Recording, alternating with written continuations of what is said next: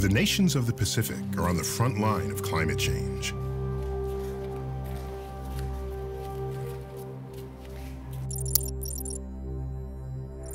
Scattered across the largest ocean in the world, these fragile, culturally diverse island states are united by common threats to their climate.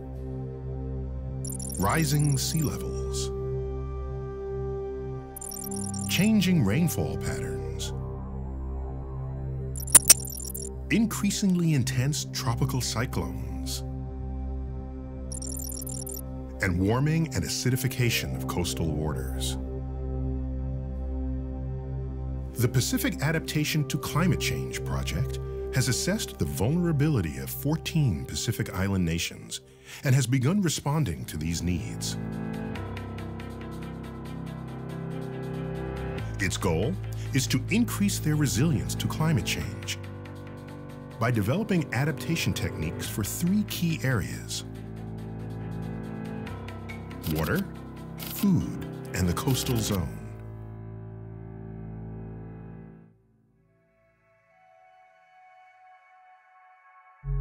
Coastal zones are the crucible of climate change.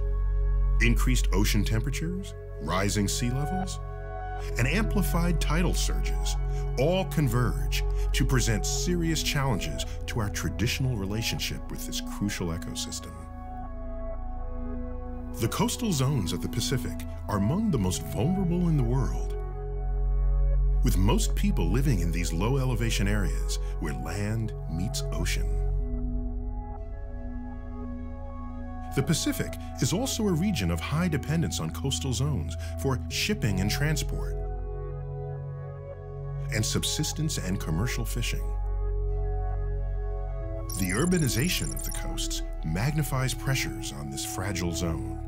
It alters natural drainage flows, causes sinking of coastal lands, and displaces mangroves as well as other natural barriers to erosion.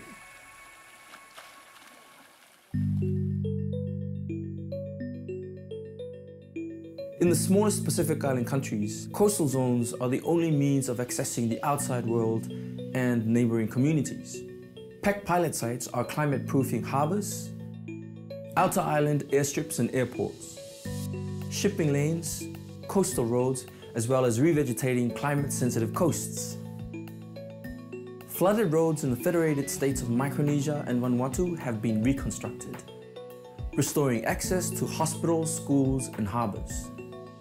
A custom-built coastal calculator was engineered to predict and prevent future climate change impacts on coastal infrastructure, ensuring that the Cook Islands' rebuilt harbour in Mangaya can withstand future climate impacts for the next 100 years.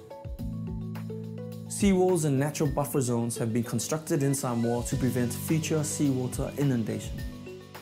Revegetation with native plants serves as a carbon-negative means of preventing erosion. To complement work on the ground, PAC is also working to integrate climate change adaptation techniques into policy at the level of both local and national governments, in order that sustainable development become an intrinsic part of future decision-making for the Pacific.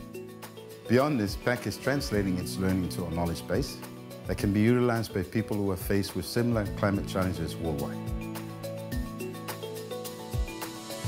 The impact of climate change affects the poorest people in the poorest nations sooner and more profoundly, exacerbating any pre-existing economic and political stresses they may already feel.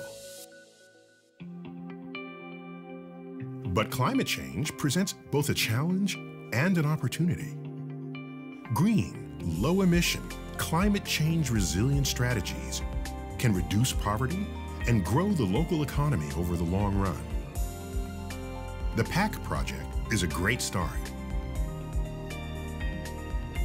We need to do more. PAC is working to help communities adapt to climate change with pilot sites in 14 Pacific Island nations, supported by the United Nations Development Programme with funding from the Global Environment Facility's Special Climate Change Fund and additional funding from the Government of Australia. PAC is executed by the Secretariat of the Pacific Regional Environment Programme, and supported by the United Nations Institute for Training and Research Climate Change Capacity Development Program, exploring adaptation methods in 3 key areas. PAC is building resilience to climate change.